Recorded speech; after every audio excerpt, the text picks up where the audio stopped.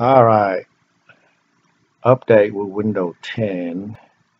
So I have to reinstall the printer, the wireless printer, which is very easy.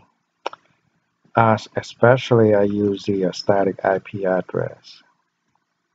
So add printer. So it's going to detect, but stop it.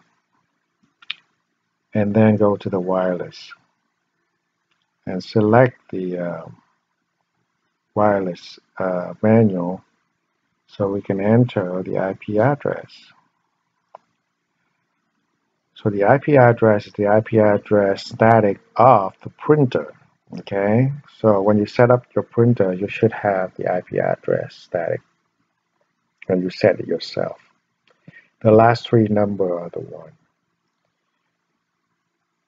So it will download. You need to download the updated drivers because the original one doesn't have it.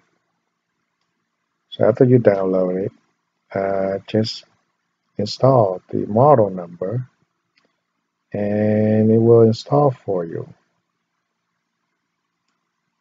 So if you check on the device and printer, it should be there and connected.